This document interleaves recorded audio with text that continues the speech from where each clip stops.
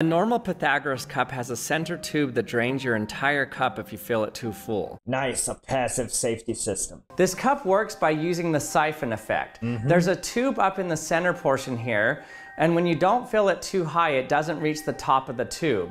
And you can use the cup normally. But when you fill it too much, then it reaches the top of this U-shaped tube and creates a siphon that empties the entire cup. This is just like emergency cooling systems in a nuclear power plant. When you reach a certain threshold, the safety systems activate, keeping everything safe without additional human intervention. But the Devious Pythagoras cup is different.